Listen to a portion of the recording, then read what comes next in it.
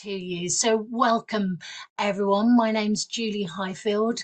I'm the Director of Wellbeing for the Intensive Care Society and an ICU clinical psychologist. And I'm really pleased to present to you and chair for you this morning the latest in our Thriving at Work webinars. And this is about psychological impacts of the pandemic on staff, but looking at some key areas of research and some updates on those. So I am delighted by my panel this morning. So far an all-female panel, but we do have a gentleman joining us later when he catches his train. So this is the plan for this morning. So first of all, you're going to hear about the CANDID study, and that's about critical care and redeployed nurses, the impact of COVID-19 on work-related stress. And I was delighted to actually, in part of my NHS role, contribute towards this in a very small way in terms of participants. So we have the wonderful Professor Dianne Dixon. She's a Professor of Health Psychology, and she's just at the moment moving from University of Aberdeen to Edinburgh and Napier. Joining her is Dr Janice Rattray, Honorary Reader in the School of Health Sciences at the University of Dundee. So we'll be hearing from them first, and then moving on at 10 o'clock, we'll be hearing from Games, which is a brief gameplay intervention to help intrusive memories as a result of working clinically during the pandemic. Another one that I've been involved in, but this time through my Intensive Care Society role. So I'm delighted that we're joined with this morning with the very lovely Professor Emily Holmes, who's a professor at Uppsala University, Sweden, and Dr Lalitha Iyadurai. I knew I wouldn't pronounce it right. Iyadurai, Senior Research Clinical Psychologist in the study. She will correct me and say her name even better later this morning. Apologies, Lally. And then joining us a little bit later on will be Professor Neil Greenberg, who's going to talk about two aspects of research. So he's been looking at a longitudinal study of mental health of staff working in ICU during these times, but also widening it out to his research on moral distress and injury. Professor Greenberg is a professor of defence medicine and is a clinical academic psychiatrist based at King's College in London. So I am going to stop sharing my screen and I'm going to hand over to Dianne and Janice, who are going to share their results of CANDID. So over to you, Dianne and Janice. Thank you. First of all, thanks to the ICS for inviting us to present the results of our study, and to Julie for hosting. I'm Janice Rattray, as Julie said, from the University of Dundee, and I'll start the presentation, and my colleague Dianne Dixon will pick up as we go through. Do you want to just move it on, Dianne? Trying to do that, Janice. You'll have to bear with us. We're novice webinars.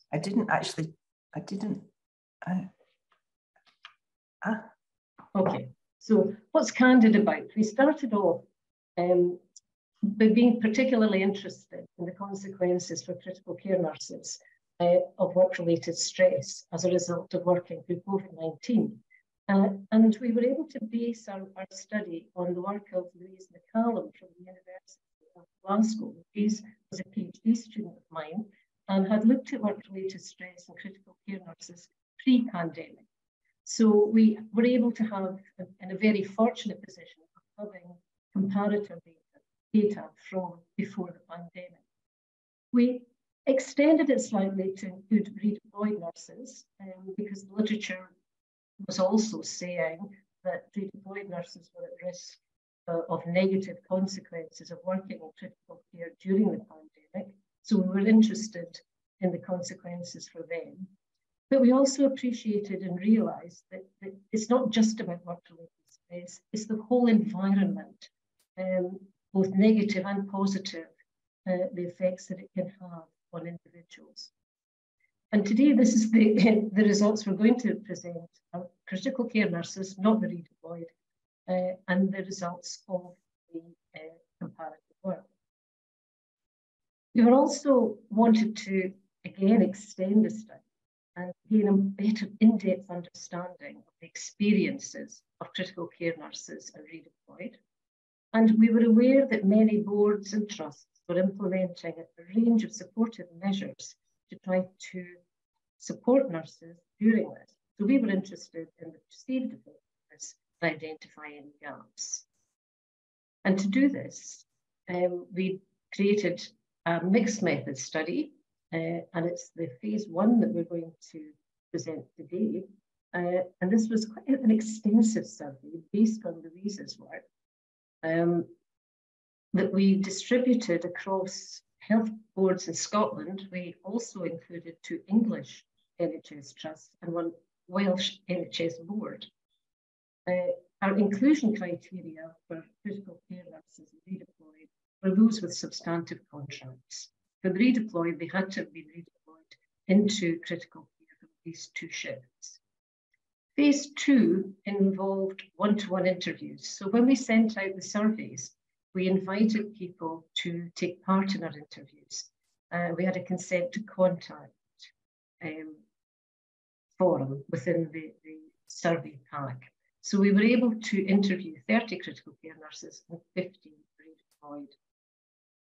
Our survey results we compared with the 2018 pre-COVID survey, and that was a Scotland-wide survey. So that was 11 NHS boards. Now, because this was based on a PhD study, of course, this theoretical framework underpinning, and we used the job demand resource model. And this model suggests that job demands can be divided into physical, emotional, cognitive, can affect the person's health. So increased job demands could lead to poorer health impairment.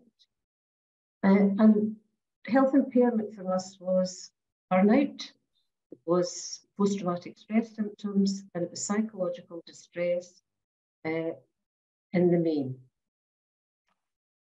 This model also has a positive pathway. So it's a dual process model, with the negative pathway being the relationship between job demands and health impairment, the positive pathway being job resources and how well a person is supported within the work environment, and how that leads to improved work engagement. But resources are not just about job resources, they're also about personal resources. And for us, this was about resilience. And I know that resilience is something that can be misused within all organisations. But for us, resilience was about the interaction for a person within their work environment. And the work environment can either promote resilience or it can deplete resilience. But the effect on the individual of health or work engagement can also have an effect or can alter organisational outcomes. So how a person is supported at work, what demands they have, will affect them as an individual, but then potentially will also affect the organisational outcomes. So we measured a range of organisational outcomes that included, sorry, I've been distracted from a bleep, that included job satisfaction, that included commitment, that included patient safety, and also quality of care. This model allows for a number of interactions to be tested, and the effect of resources on someone, an individual's health, is also able to be tested, and we were able to do that. So this is our underpinning theoretical model. Now, our participants, this gives you the breakdown of the number of nurses that we recruited. And we needed to ensure that there were between group equivalents so that we could compare 2 groups, and there were. Just give you a minute to look at it, but you'll see that there was little difference, and certainly no statistics. So I'm going to hand over to Dianne, and she's going to take you through our results. Morning, everyone. I'm going to start with that positive, the negative arm that Janice just presented from the JDR model. So this slide is showing you the measures of health impairment that we had in CANDID and the job demands that we measured as potential sources of health impairment. So we have three main measures of psychological distress. We have the GHQ-12 measuring mental health, the Maslach burnout inventory measuring burnout and the three components of burnout, so emotional exhaustion, accomplishment and depersonalization. And we had the PCL-5 as a measure of symptoms of post-traumatic stress. We only have the PCL-5 in the pandemic survey. We didn't have that measure in the 2018 survey. And we included it because when we were as we were developing the survey, evidence was beginning to emerge in the literature that it would be pertinent for us to measure symptoms of post-traumatic stress because that was emerging in the literature. And we have a couple of other indicators of stress. The GHQ, the MBI, and the PCL-5, none of them are diagnostic measures, but each of them has a threshold level which indicates probable caseness. So we can have a look at elevation in risk using those threshold levels too. And we had 10 indicators of job demands, 10 different types of job demands, one of which, the communication with relatives, again, we only had that in the pandemic sample,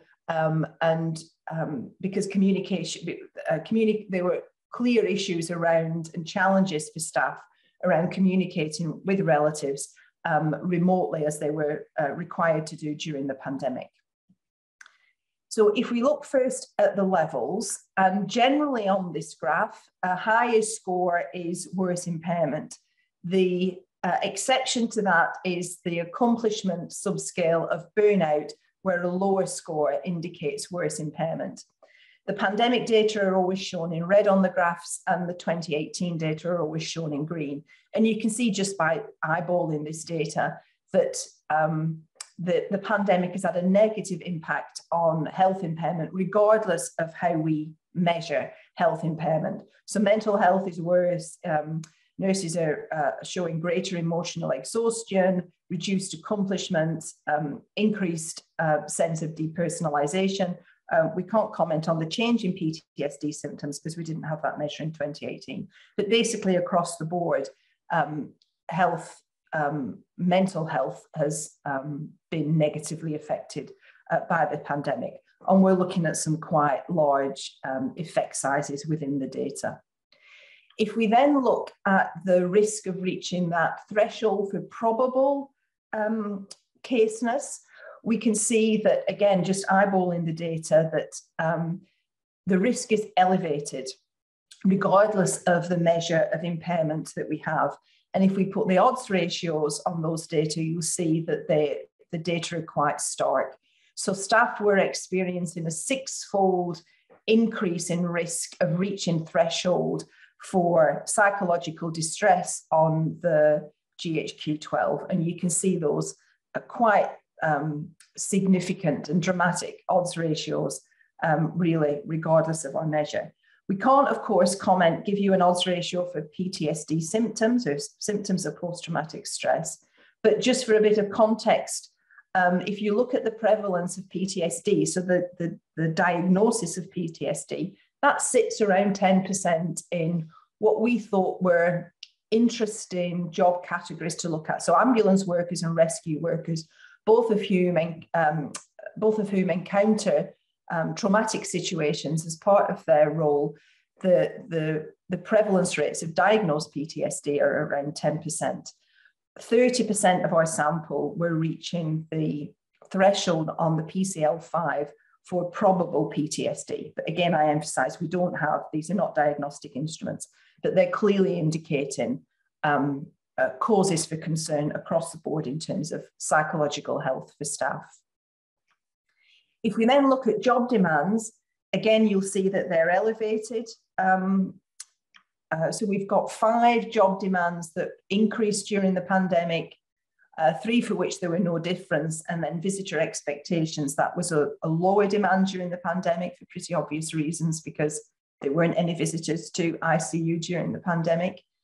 You can see here, just looking at, so that the demands that were high pre-pandemic were also high during the pandemic. So mental load is a significant demand for nurses working in ICU, and that remained the case during the pandemic. But you can see that there are increases in job demands around pace and amount of work, emotional load, the complexity of the work, the organisation, and role conflict were all elevated.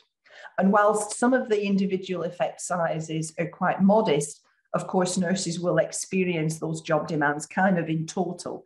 But here we're just looking at the increases in those individual demands. So if we look at predictors of health impairment, there's a lot of data in CANDID. So really here what we've done is we've got a table where we're looking at the impact on 3 measures of health impairment, so the GHQ-12, the emotional exhaustion component of the MBI, and the PCL5. And here a darker colour is indicating a stronger association. So it gives you perhaps an easier access to the data. And you'll see that for health impairment, there are demographic factors that are predictive, and these factors are protective. So if you have more experience, you're on a higher band, and if you've got childcare responsibilities, then you're reporting fewer, or you're scoring lower on the PCL5. Childcare responsibilities are also protective in relation to emotional exhaustion. But you'll see that there are job demands and there are job resources and personal resources that are predictive of each of the health outcomes. Of particular note is increased emotional load, which is showing a strong association with all 3 outcomes. And again, if you move your eyes all the way down to the bottom of this table, the personal resource of resilience, so depleted resilience, it has a strong association with scores on the GHQ, emotional exhaustion, and symptoms of post-traumatic stress. And the very bottom row on this table, shown in grey, is giving you an indication of how well the predictors explain the variability in each of the 3 outcomes. So we're over 50% of the variability in emotional exhaustion is explained by this variety of predictors. So the model is able to predict health impairment, and there's some predictive utility and demographic characteristics of the sample, job demands, and both job and personal resources. If we now move on to that positive portion of the JDR model, this is work engagement, and we have 3 measures of work engagement, and we have a variety of job resources. And as Janice said, we operationalize personal resources in terms of resilience, which is that interaction between the person and their job environment. So if we begin again looking at just at levels of work engagement, and here a higher score is better engagement, and you can see that work engagement is reduced during the pandemic, and that's the case across all 3 components of work engagement. So lower vigor, lower dedication, and lower absorption. So a negative impact on work engagement. And if we look at the personal job resources experienced by nurses during the pandemic, again, we can see some negative impacts. So there are 8 resources that were depleted during the pandemic. So on this graph, higher is fewer, lower resources. So we have 8 that were depleted. Resilience, so that personal resource was impacted by the pandemic. And then we've got 3 resources, so feedback, autonomy, and task clarity, that for critical care nurses were not impacted by the pandemic. So again, we've got nurses who are experiencing reduced job and personal resources whilst they were working during the pandemic. So if you look at predictors of work engagement, again, we're accounting for around 1/3 of the variability in engagement, and nurses were more engaged if they perceived that the organisation valued the quality of their work. So that was still prioritised by the organisation. If they were provided with learning opportunities, which were depleted actually during the pandemic, but nurses were more engaged if they experienced opportunities to learn in their work, and if their resilience had not been depleted. And just moving over to those final organisational outcomes, and again, I'll speak about levels and predictors of organisational outcomes. We measured 6 of them. So this is the levels. And again, we've got some slight difference in scoring here. So in general, a higher score is a worse outcome, the exceptions being perceptions of patient safety and quality of care, where a higher score is a better outcome. So you'll see that we've got a negative impact of working in the pandemic on each of the organisational outcomes that we measured. So nurses were less satisfied with their work. They were less certain about their future working for that organisation, in this case, the NHS. And they were showing they were thinking about changing their jobs in the next 12 months. They perceived that patient safety had reduced and that quality of care was lower during the pandemic. So again, quite significant negative organisational outcomes during the pandemic compared to what life was like in 2018. And again, if we look at predictors, and this is the same, what we've done here is the same as on the impairment data. So a stronger colour is indicating a deeper colour is indicating a stronger association between a predictor and organisational outcome. And you'll see here that none of the demographic factors were predictive of organisational outcomes. Rather, it was demands, resources, the impact on health and work engagement that were predictive. And I think you can take just looking at the intensity of the colour and the presence of colour on this table, job resources seem to be particularly important in relation to organisational outcomes. So if there were fewer learning opportunities, staff they were less certain about their future, and they perceived a greater reduction in patient safety and quality of care. So job resources and health impairment and components of work engagement are particularly important in relation to organisational outcomes, but especially job resources and the impact on psychological health are important in relation to organisational outcomes. And now I'm going to hand you back to Janice, who's going to speak about some of the more qualitative data that we collected as part of the survey. Okay, thanks, Dianne. At the end of this fairly lengthy questionnaire, and it was a lengthy questionnaire, we asked a number of open-ended questions. We asked people to describe, just use words to describe their worst shift, words to describe their best shift, and words, anything else they'd like to tell us. And what we'd like to do today is just give you a couple of slides with the words that people used to describe their worst and best shifts. And when we were looking at this data, this was a fairly lengthy question. Our expectations were that this would not be completed well. However, we were kind of blown away with the number of responses and the words that were used. And when we presented this material to a couple of stakeholder groups, I've said it comes with a bit of a health warning. So Dianne will just go through, just present these words. Okay, Dianne.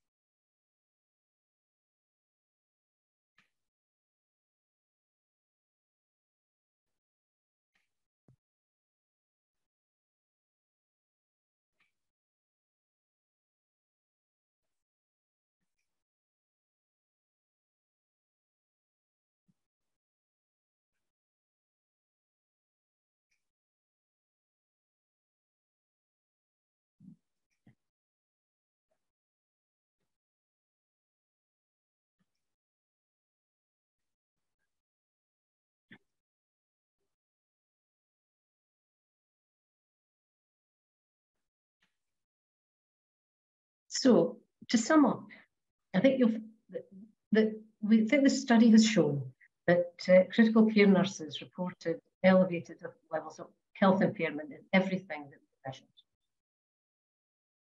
Particularly of concern is the psychological distress, that measured by the GHQ-12, 6 times more likely to hit those thresholds. Post-traumatic stress symptoms are higher than other relatively comparable occupational groups. And the worry here is that post-traumatic stress symptoms can be enduring and can cause functional impairment. The issue of burnout being significantly different, particularly around emotional exhaustion, is also concerning. Burnout can be enduring, but it's also contagious, so prevalence is likely to increase. I think we were quite surprised in a way around the role of job resources and the impact of the poorer job resources on both health impairment and work engagement was quite stark for us. The model that we used seemed to work quite well because it did follow what the model suggests, that when job demands are high, health impairment is poorer.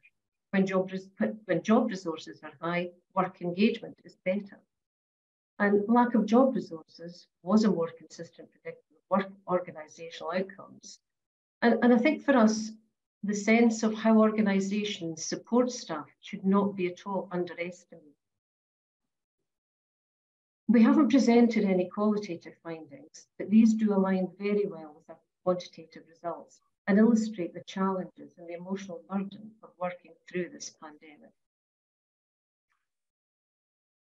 So the group was multidisciplinary, and these are the other co-investigators. So we had a consultant psychiatrist, we had a practicing critical care nurse, and we had previous critical care nurses. And finally, we'd like to thank those that helped us. Within every unit that we recruited from, we had a unit contact. We couldn't have done this study without them. And the other people we'd like to thank is nursing. We had approached a number of organisations to ask if they would help us with banking the units, and nursing provided a significant amount of their hand that we were able to distribute. Thanks very much for listening. If you want to contact either of us for any additional information, our contact details are there on the screen.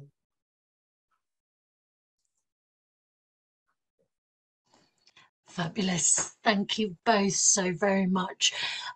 Just to say to the audience that we're encouraging you to put questions into the Q&A function, and we'll have a Q&A at the end. But just firstly, a brief question from me. It's really great to see that presented again. I had a sneak preview before Christmas. Do we have a sense of when we may be able to get this in paper format, when the publications are going to follow?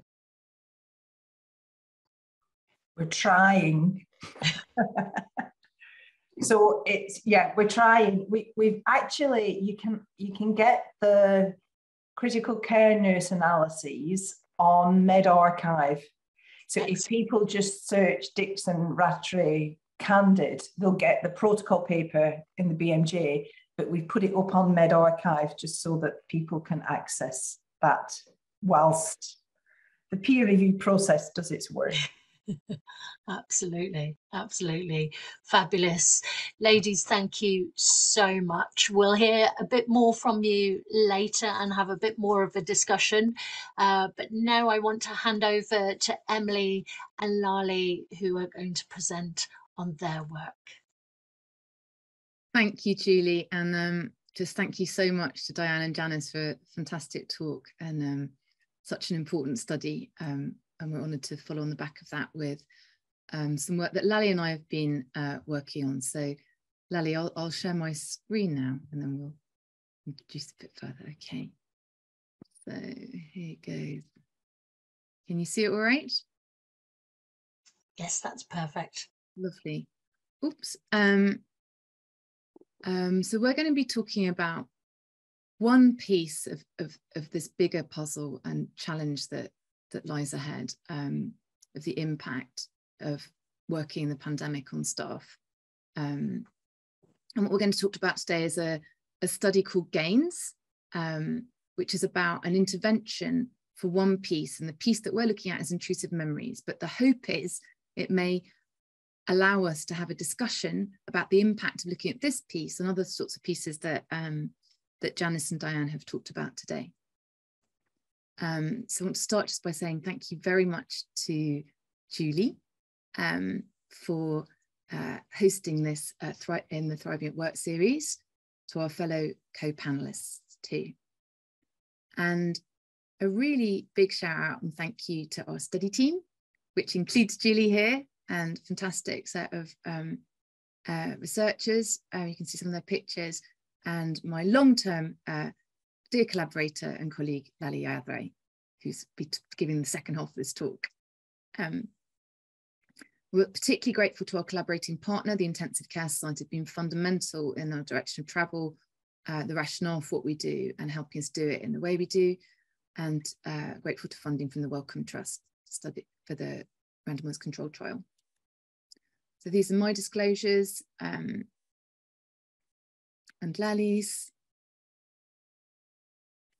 And here's just a picture of one of the actually recruitment material visuals that the Intensive Care Society very kindly helped us with and prepare to kind of introduce the study. And the idea really that this was a study aiming to support NHS staff who'd experienced stressful or psychologically traumatic events whilst working during the COVID-19 pandemic. And in the slides we've just seen, I think Janice and Dianne have put up these examples of worst shifts, and the word traumatic came up there. And I guess here in this context of traumatic, we mean events where people experience or witness severe injury, death or dying, or learn about it. So I think it covers a lot of these work incidences. And in this first study, this is working with people who were working in intensive care, this intensivists. And the intervention approach is going to be one brief task, and I'll get onto that in a moment. So we've just started a second study as well, a follow-up study. And I'll put up this slide at the very end of the talk, but we just wanted to put it up now if any of you in the audience know people who may be interested in taking part, who have intrusive memories from working of trauma from working the pandemic, because we will be recruiting between now and March. And you can find this hosted on the ICS wellbeing pages and the ICS Twitter, but also our own study website, www.p1vital/gains.com. So the pandemic has shone a spotlight on the issue of work-related traumatic events for healthcare staff globally. Very early on in the pandemic, we had the privilege of working in the Academy of Medical Sciences in the UK, and MQ and others flagged, actually within the first month of the pandemic, concern and highlights that have just been underscored by Janice and Dianne's data on what groups may be most vulnerable to stress-related symptoms in a pandemic, and healthcare staff are flagged as very high risk. This is work in Lancet Psychiatry, published within in April of the pandemic. And this is the work that we just found your paper, actually, we read it on medRxiv, Janice and Dianne. So around the issue about this, I mean, it's a massive increase, six-fold increase in symptoms, so higher work burnout and lower work engagement in critical care nurses compared to previously. And Greenberg, who's the speaker after us, also sort of had flagged during the pandemic about the increase within this of so-called symptoms of post-traumatic stress disorder, PTSD. Here, for example, data on the 2021 winter surge, reaching high proportions. And I think what Janice and Dianne pointed out was just contextualize it. So when we're talking about these high levels of symptoms, and you saw the benchmarking against other occupational staff and the general population, you can see these are really staggeringly high numbers of impairment, higher than perhaps we'd see in the military, for example. So what we've been focusing on is one piece of this much bigger puzzle. And I'm going to talk to you now about intrusive memories of traumatic events. Like, what is it that happens psychologically in someone's mind for some people after they've experienced severe injury, death or dying? And the hypothesis is focusing on one thing here, intrusive memories, could be useful in its own right, just because one may not wish to have intrusive memories. But sometimes by focusing on one piece of the puzzle, as we know from other areas of healthcare, can also have downstream benefits for other types of difficulties and the kind of things the panel's discussing today. And we'll show you some data on that.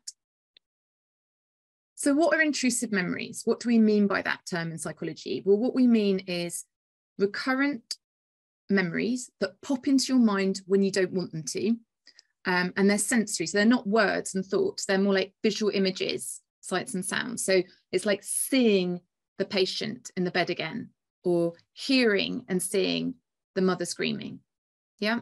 And then the moment, so if you think about the kind of worst shift thing, it's like it would be a visualization, a replay of that event again and again and again in the mind's eye. And they tend to be quite vivid, emotional, hijack attention. They can be distressing in their own right. They're also a core symptom of post-traumatic stress disorder, or they could be subclinical. They also can be a precursor to developing post-traumatic stress disorder. And they can disrupt functioning.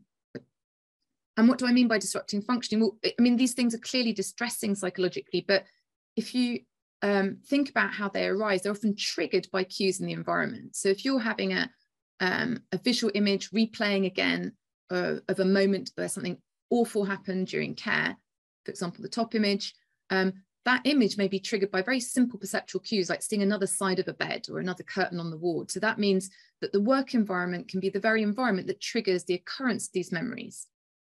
But to have a brief intrusive moment, and all of us will have intrusive moments at some point, it could be from the news, it could be from other events in our lives, just in that moment, that's also very disrupting. So that can disrupt concentration and put us back in time to somewhere where we weren't. So that's why these fragments of memory can have a profound impact for some of us on functioning.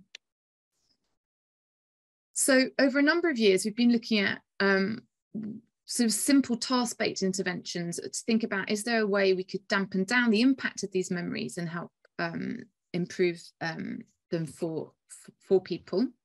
And what we're going to talk about now is something that's quite brief. The intervention we've tested in this is only involves 1 hour with Lally, for example, or one of her team. And then you can zap, as it were, one intrusive memory at a time. It takes about 25 minutes per session. And once someone's learned to do it with Lally, they can do it in their own time whenever they want. So you can be flexible around work schedules. You don't need to schedule to go and see somebody. It's a task-based self-management tool rather than a talking therapy. And you don't have to discuss the trauma in detail. And just to flag, this is coming from a sort of science perspective. We've actually worked from a large number of years as scientists in the laboratory trying to think about this phenomenon, which is unusual actually, intrusive memory of very emotional events, and the sorts of parameters that we can use to help dampen down the number of times those memories intrude. So I'm just flagging this up very briefly to sort of say that this isn't just coming straight out of the blue. This is coming from more basic psychological science around the parameters of intrusive memories here in the laboratory, but also in work that Lally and I have been working together for a large number of years now, where we started to move our laboratory protocols designed to give this sort of task-based procedure. It's got 3 components in it, to people to use the things we did in the laboratory to say, could we help patients to start with in accident and emergency, waiting in the first few hours of a, say, severe car accident, when a traumatic road traffic accident. And what we see here on the right-hand side in the graph is, on the y-axis, the number of intrusive memories in the week after they've done our intervention versus after they've done a placebo intervention or an active task control or comparator intervention. So here we've got, we see in this first study where we were taking it out to patients, a suggestion that doing this simple procedure, it took about 25 minutes, reduced the number of intrusive memories compared to an alternative procedure. That was work that was replicated in the hospitals here in Sweden and extended to show longer term benefits. And it was just about, as we're starting our third study that the pandemic struck. And all this work had been done in tight collaboration with our nurse collaborators in Sweden, working on in the emergency department. And our nurse collaborators actually were part of the drivers behind doing this work now with Julie in the ICS, because they said, well, if this is for patients, we're actually as staff confronting a lot of traumatic events. Isn't this sort of thing the kind of thing we could do for staff as well as patients? And a story that Lally was also hearing in the UK. So we switched our focus in the pandemic. We started to change the intervention parameters to try and make it available in a safe way, so digitally and remotely rather than being delivered in person was the first thing we did in the pandemic, to work very closely with nurse collaborators on the way we phrase things, put the language we used, the graphics we used, and that early work was done in Sweden, and work that we then really developed in more detail, particularly a big shout out to Julie, who you'll see in a moment, for getting that, well, obviously in English rather than Swedish, expressing this in a way that we hoped we'd be able to communicate with those of you working in the ICU and learning from that. So the GAIN study was therefore a chance. We had to test this as a randomized control trial. And that's what I want to talk to you about in just a second. So by that, I mean, we're going to compare this brief intervention task procedure compared to treatment as usual, as it were, and about exactly what the kind of thing the Intensive Care Society and Julie's Wellbeing pages have been concerned about and talked about for some time, these images that pop into your head, common reactions to traumatic events when you don't want them to, not be able to stop thinking about the incident. So this very, very specific mechanistically driven piece of the puzzle rather than everything about trauma. And I want to be very clear about this, where it's this one piece that we're focused on, not everything. So with Julie, who is part of our intervention now and presents a wonderful video explaining what intrusive memories are. And that's very important in any, I think, work trying to help with the mental health and wellbeing consequences of difficulties, being very clear about what a symptom is or isn't, and how to talk about that. So intrusive memories are mental images from a traumatic event that pop suddenly to mind when you don't want them to. And then I won't go into this into detail, but this is just to sort of flag up the kind of classic RCT model. We've got two groups where people are going to be randomized either to immediate access to the intervention. They meet Lally once and then they can use it by themselves for a month, or they're randomized in this study to delayed access. They get treatment as usual or wait list, as it were, for a month and then get access later to the intervention. And what's special about this is that we're also very grateful to collaborators such as Thomas Jackie and Charlotte Summers, because we used what's called a Bayesian adaptive design. It's not a traditional RCT or frequentist design. We're actually going to be monitoring the study as we go along. We're really aware that taking part in research studies takes up staff time. So we wanted to use the smallest number of participants we could. And with this new advances in trial design, so-called Bayesian designs, adaptive designs, we're able to do that because we can keep testing our statistics as we go along and stop the study once we've got solid evidence, which is exactly what we did. So we actually were able to stop this trial early. We thought we'd probably need about 150 people. We actually stopped after 86 people randomized, because as we continue to look at the study results, the burden of evidence was so overwhelmingly in favor of the intervention being helpful rather than not helpful, and also not harmful, that we were advised by our statisticians and trial group to do that. So I'm going to turn to Lally now, who's going to talk a little bit about the actual results. And Lally, I'll forward your slides for you. Thank you. Thanks, Emily. So I'm just going to start off with an overview of our participants, the group of ICU staff who took part in the study. And what you can see is that we had a variety of different job roles, nurses, doctors and other allied health professionals as well. Participants were on average just under 40 and predominantly female, and a range of different ethnicities as well, which were overall representative of the NHS workforce. We also looked at how many traumatic events people had experienced at baseline. So this was during the pandemic, but before they came into the study. And what was really striking was that participants reported on average over 35 work-related traumas that they had already experienced during the pandemic. We also were really interested in how many of those people went on to have ongoing traumatic events related to their work during the study. And what you can see here is that at 4-week follow-up and 8-week follow-up, we saw really high proportion of participants, just under 50%, who reported having experienced one or more new traumatic events during their work in the pandemic. So in terms of the Bayesian analysis results, so this is our results on the primary outcome, which was how many intrusive memories staff had 4 weeks in their 4th week after they had the guided intervention session with the researcher. So they'd had access here to the intervention for 4 weeks in the immediate arm compared to usual care in the delayed arm. And at our final Bayesian analysis, we found really strong evidence that staff had fewer intrusive memories when they'd had access to the intervention compared to usual care.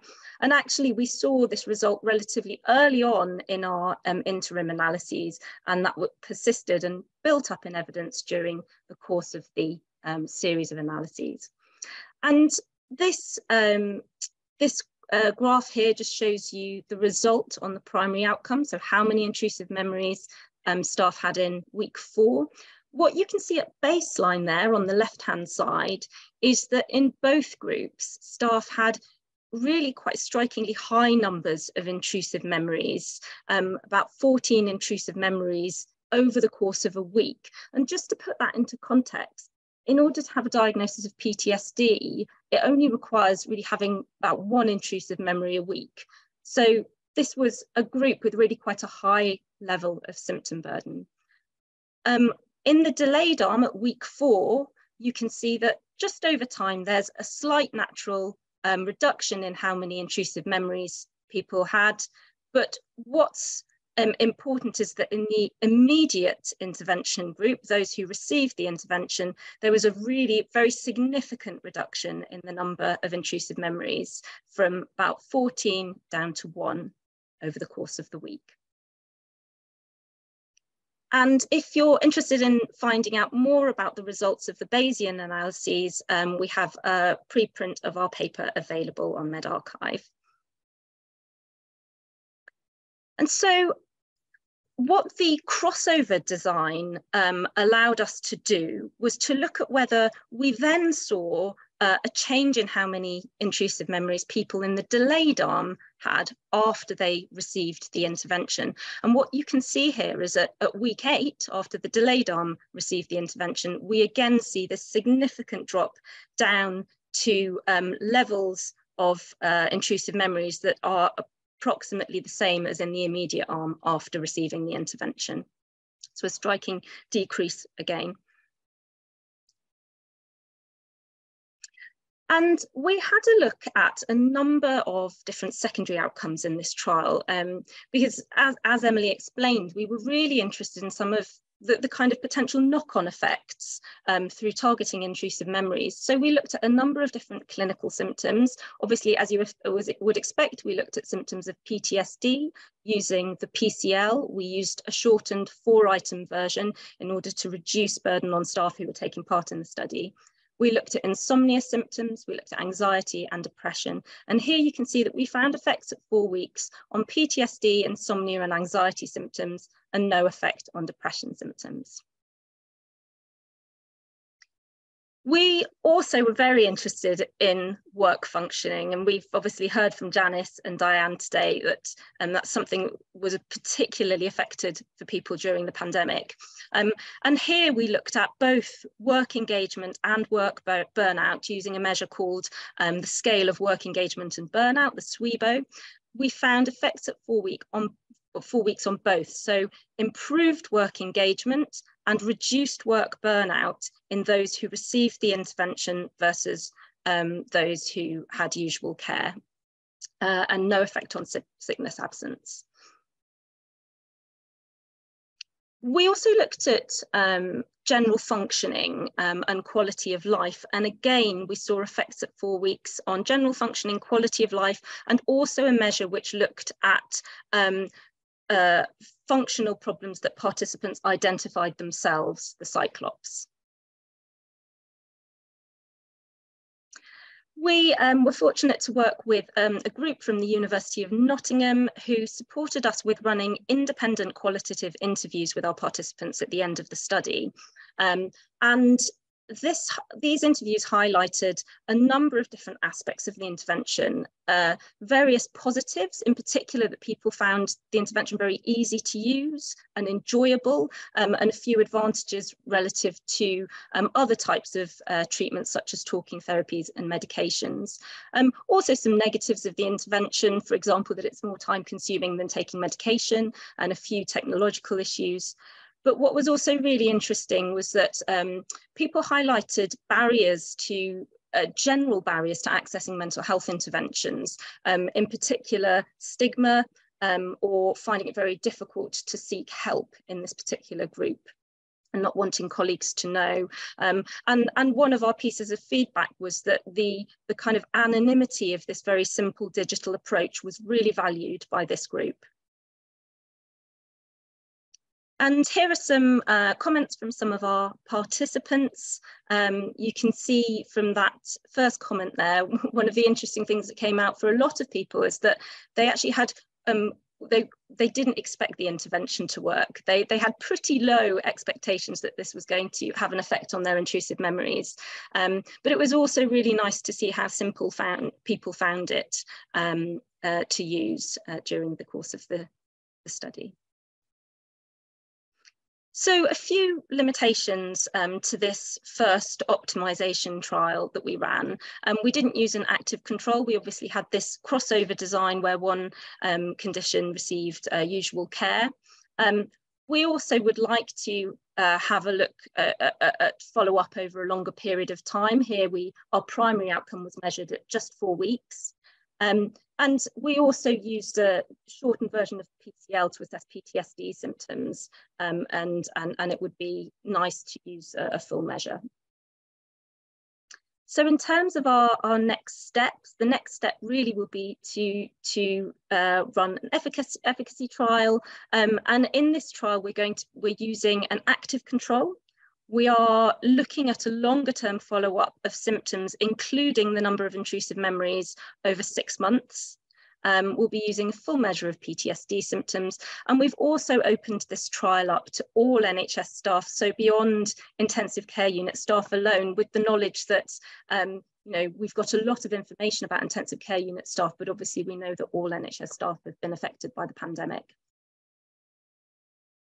So here's some information on how you can find out more about the current trial that we're running. So this trial is open to all NHS staff who've worked with COVID patients during the pandemic. If you know anyone who might be interested in taking part, please pass on these details.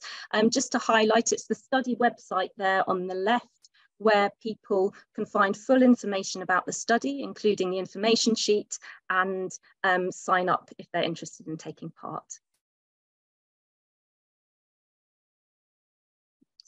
So thank you very much for listening, and thank you to the other speakers and of course to Julie for organising the event. Thanks ever so much, Emily and Lally.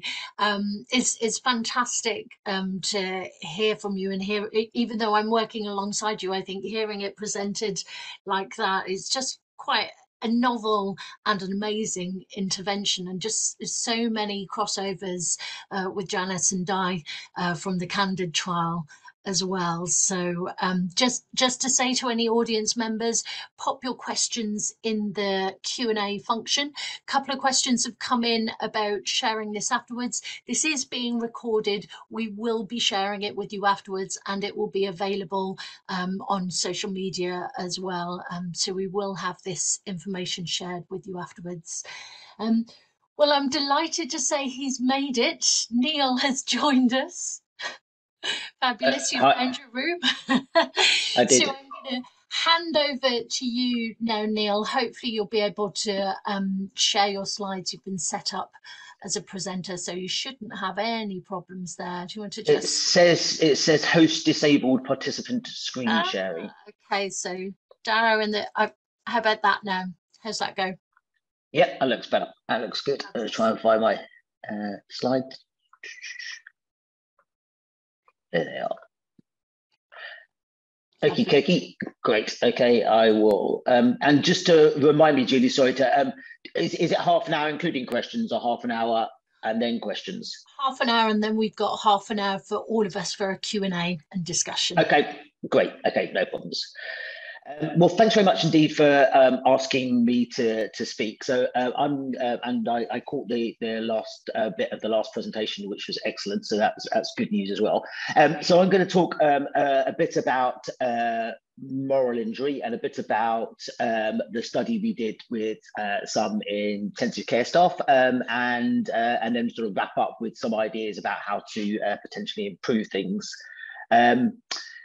Those of you who do Twitter, that's a Twitter handle. We try and pump out our papers on Twitter when we can. I'm a psychiatrist. I'm ex-military, based at King's, served, say, for 23 years in the military, and I do a lot of stuff with the Royal College of Psychiatrists. I'm particularly interested in occupational mental health, and with that in mind, we have a large study going at King's College London of 23,000 NHS staff across England, which I'll mention a little bit about. And then I'll come on to a more focused study, which is focused on intensive care staff.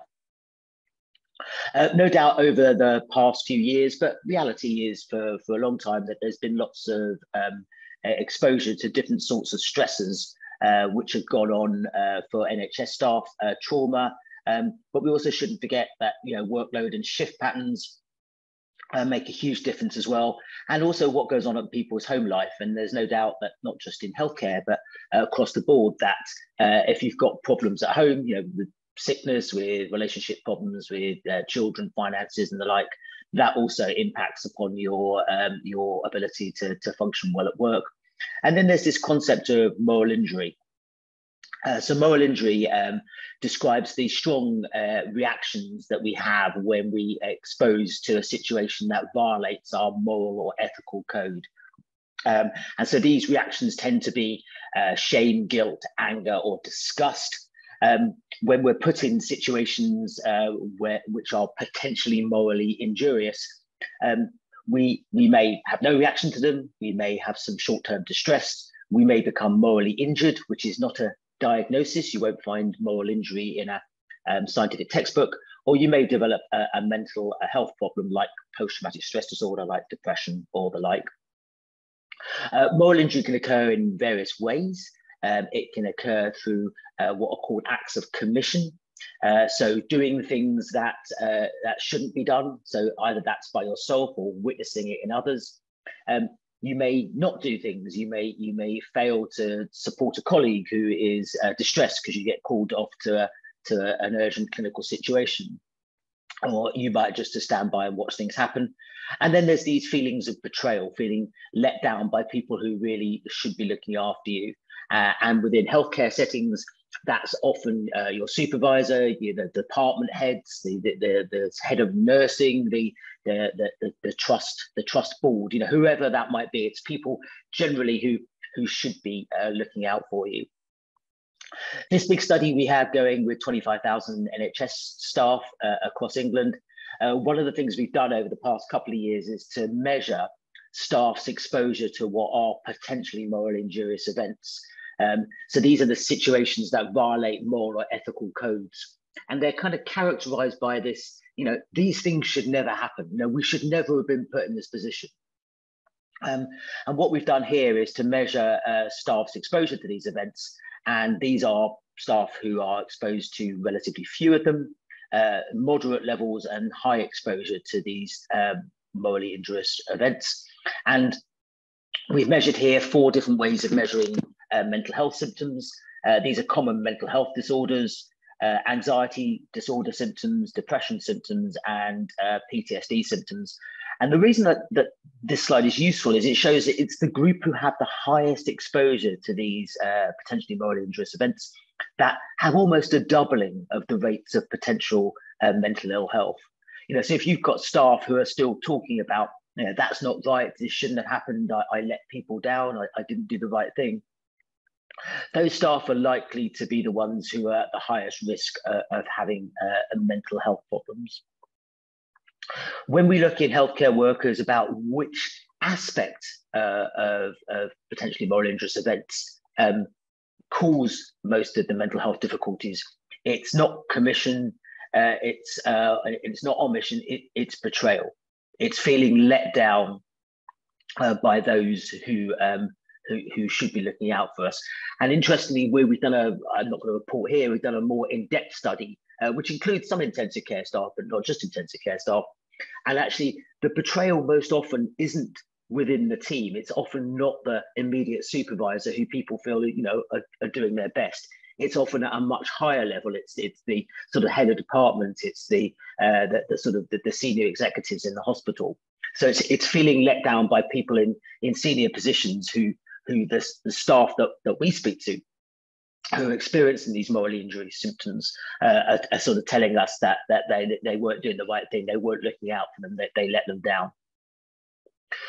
So going on particularly to the study that we did in intensive care staff, this was a whole group of us, King's College London and also University College London, working closely with Kevin Fong and a variety of his great team, as well as the UK Health Security Agency, used to be Public Health England. And what we did back at the beginning of the pandemic is to set up a process by which we could gather data from intensive care staff. And we started quite small, but it expanded over time to 56 intensive care units across England. And the aim of what we were trying to do was to try and gather data very much in line with a military process that we had been using in the military for years, which is to do something called a unit climate survey. And what unit climate surveys are within military settings is where research or mental health staff are able to go out to units and anonymously gather data from units to find out how the unit is functioning, often whilst they're deployed. Not with the idea of trying to find out who's ill and who's not. This is not screening, because this is anonymous. And the idea is very much to find out that at a team-based, unit-based level is how each team is doing. And then you are able to effectively plot all your different teams and see, where the teams who are doing really well and the teams who are falling below the average, not with the intention, again, of beating people with sticks, but instead in trying to feed back to the units about how they're doing and try and help them get up towards the norm of unit functioning. And what we did here then is to design a survey tool. It was on a platform called Lime Survey. And this was an anonymous tool which took less than 5 minutes to complete. So we were completely aware that staff have got very little time, just as the last presenters talked about, and so therefore we wanted to get the balance between getting sufficient data but also not burdening staff so that they wouldn't complete it.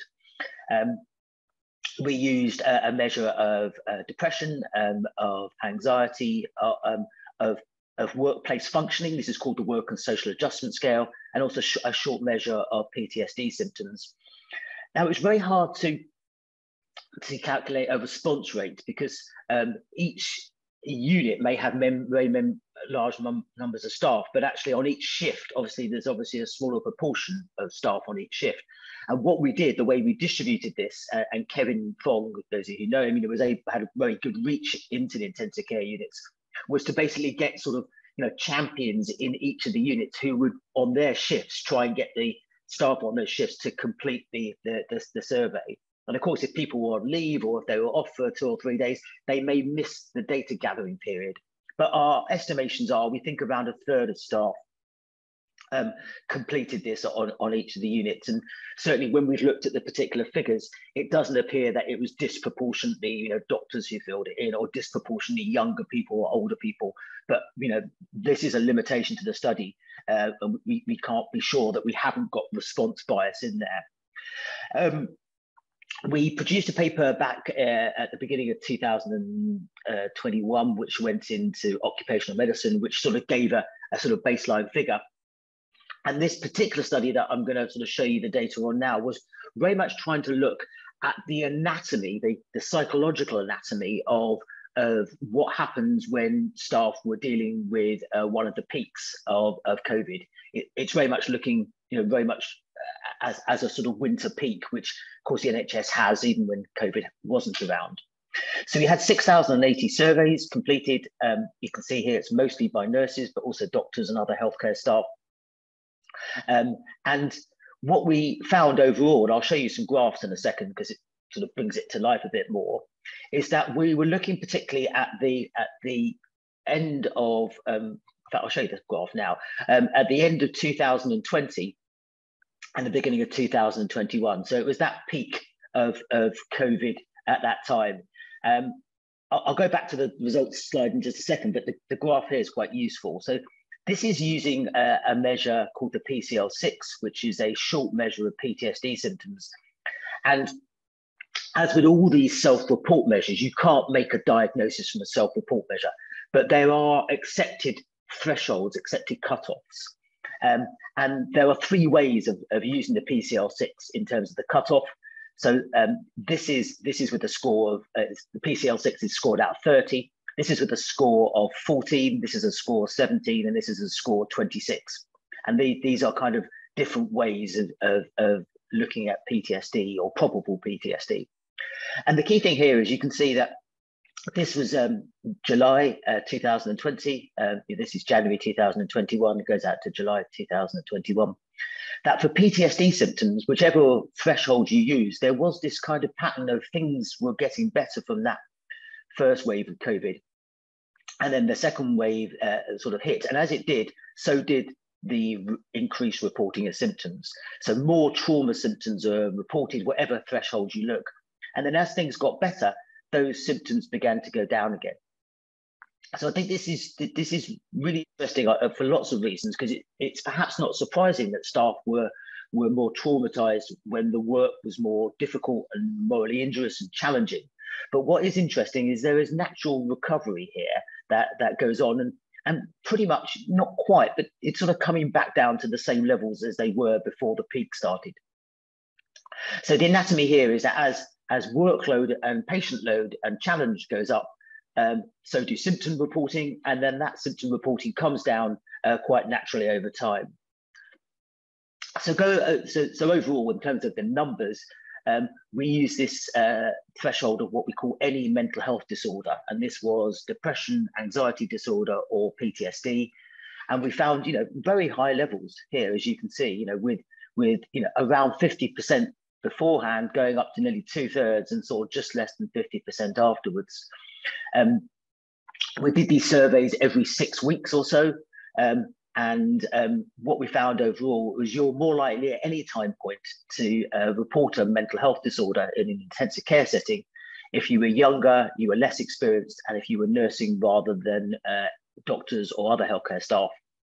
But one of the things we didn't find is it wasn't related to redeployment, because there was this idea or this worry that staff brought into intensive care settings to supplement normal staff in there might be at increased risk. And we certainly didn't find that.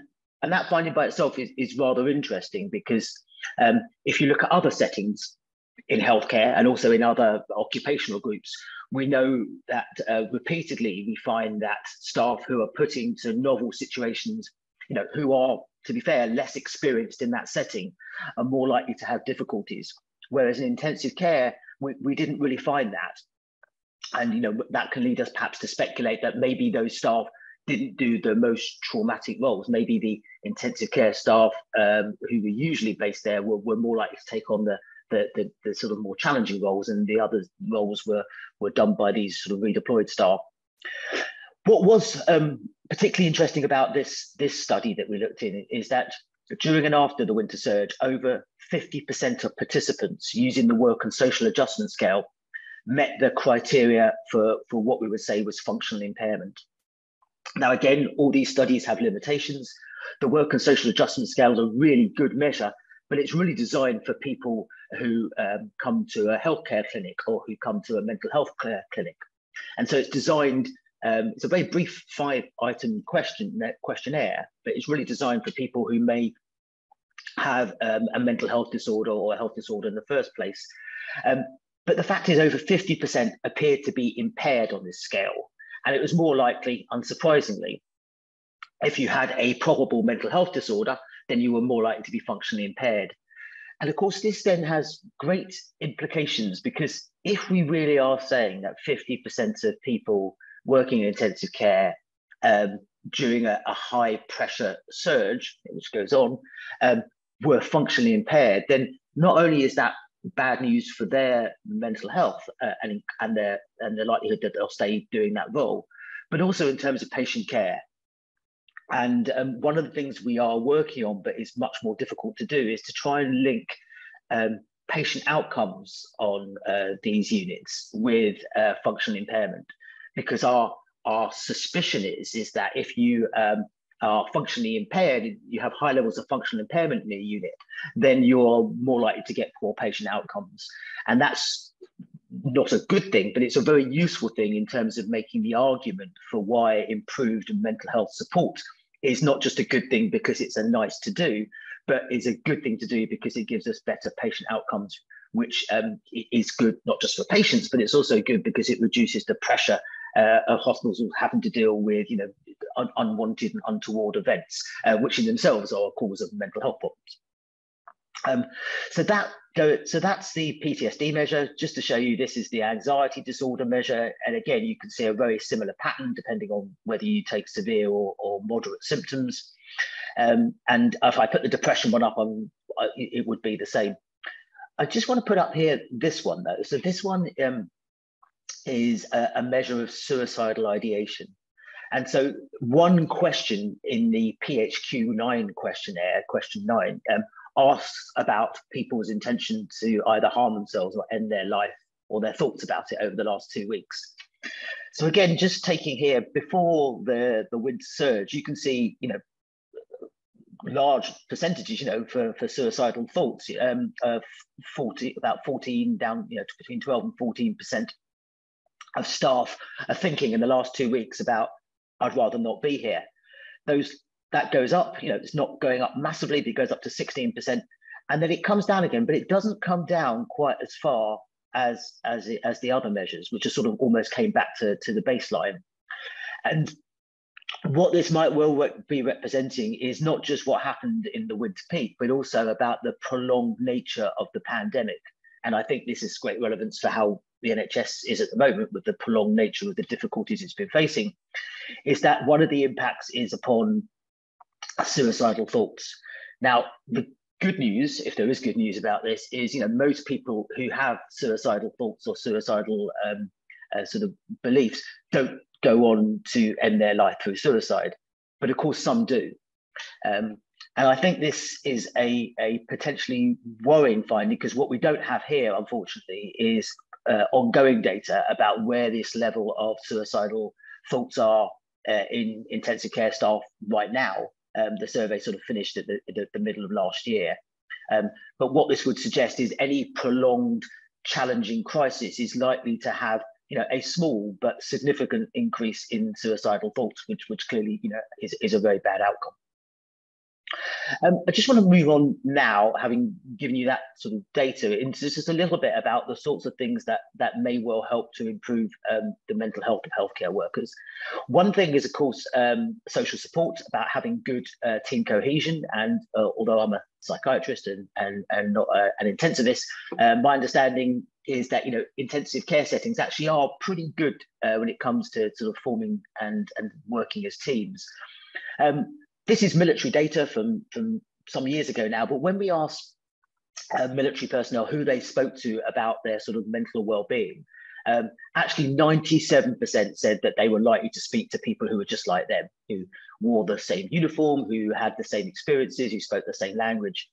And although many bits of the military, and indeed now many bits of the NHS, have well-being and mental health support processes, you probably be aware that, at least at the moment, we don't know for how long, there are over 40 well-being hubs across the NHS. Most people don't speak to medical or welfare services. Most people prefer to speak to their colleagues, people who are just like them. Very good evidence from military and also now from our NHS check study as well, that actually the most important relationship in the workplace from a mental health point of view is actually the relationship you have with your immediate supervisor. So this was a military study we did some years ago. We're just cracking our data now at the NHS to show it's showing a similar sort of picture, although we haven't yet published that. Is that these were British troops in 2010 in Afghanistan. Just less than 3% of those troops appeared to have PTSD. We also asked the troops about their perception of their immediate supervisor and whether they were supportive and whether they treated people fairly and so forth. These are troops who felt their immediate supervisor was good, was able to support them and looked after them. These are troops who felt their immediate supervisor were poor. There is a 10-fold difference in the rates of probable PTSD between having a supervisor who you feel is looking out for you versus one who isn't. So this is cross-sectional data. It tells us association, it doesn't tell us causation, but this is a very strong impact in terms of the potential for supervisor staff member relationships to have an impact on mental health. This was a randomized controlled trial done in Australia with firefighters, where they trained up fire station managers how to have what we call a psychologically savvy conversation with staff. This is a randomized controlled trial, so it was a high quality trial. And what they did here was to measure sickness absence in the 6 months before and after the intervention. For those of you who don't know firefighters in New South Wales, they're probably not the most psychologically minded individuals you might meet. And they found that for every £1 invested in that training package, it was published in a UK journal, which is why it's in pounds and not dollars, they saved £10 in sickness absence over the following 6 months. So again, there's a 90% reduction in sickness costs associated with mental health as a result of this training. So both those two pieces of evidence, and there's plenty more as well, really support the fact that actually getting supervisors to feel confident to speak about mental health difficulties with their staff is likely to have a really big effect. So we did a very simple study back at the sort of beginning of the pandemic, where we put in place a 1-hour training package called React, which I was running the mental health strategy at the London Nightingale Hospital when that started. I didn't go too far, thankfully. And we put in place this brief training, which initially was face-to-face and then switched on to Zoom, lasted for 1 hour. So it was very simple, very bite-sized. And what we did was train up people how to have a template to have one of these psychologically savvy conversations. We published this in Occupational Medicine. It was an evaluation. It wasn't a randomized controlled trial.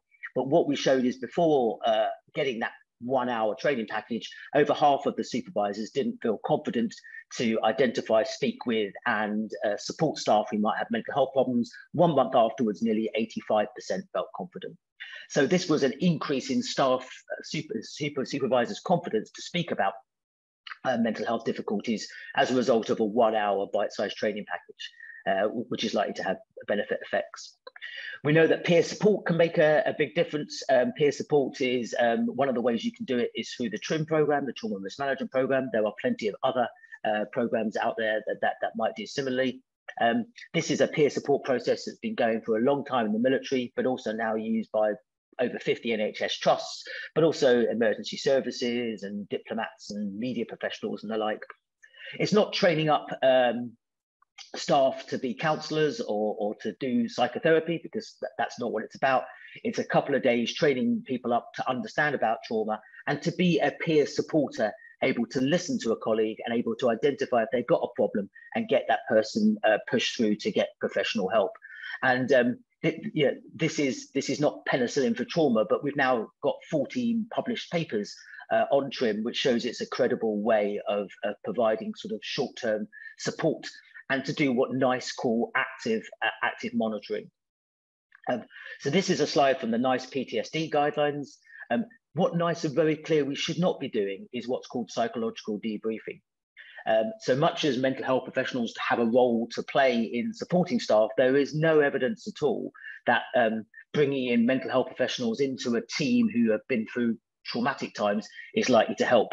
And actually, on balance, it's likely to do harm, which is why NICE say don't do it. Instead, what they say is you should actively monitor staff, so keep an eye on them over time. And then the last bit I just want to talk about here about what you should do when staff are having a tough time is about this concept called PIES, which again comes from the military. But the concept here is that if you've got a supervisor who can support staff properly, then that's likely to make a difference. The question is, what does that support look like? And so this was a study done in the Israeli military, actually, where they did a 20-year follow-up study. You don't get many of those, of Israeli troops who had developed acute stress reactions whilst in a conflict, and then they got the PIES principles applied. And they found the more of these principles applied, the better people's outcome was 20 years later on. So P stands for proximity, which basically means if you've got someone who's having a tough time, you don't just send them home. Instead, you try and support them more. You maybe change their role around a little bit, but you keep them within the team as much as you can. Don't let people become very unwell and highly distressed before you intervene. Nipping things in the bud is a good idea.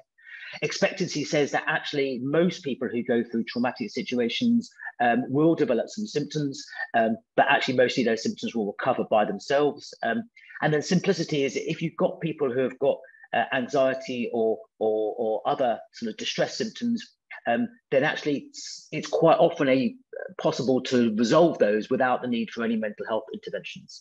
So for instance, if you had a member of staff who wasn't sure about a particular procedure and was very anxious about it and was worried they were going to do it wrong, they don't need 10 sessions of cognitive behavioral therapy. They need to speak to someone who can do that technique, to mentor or help them to do that technique better. Simple things make a big difference.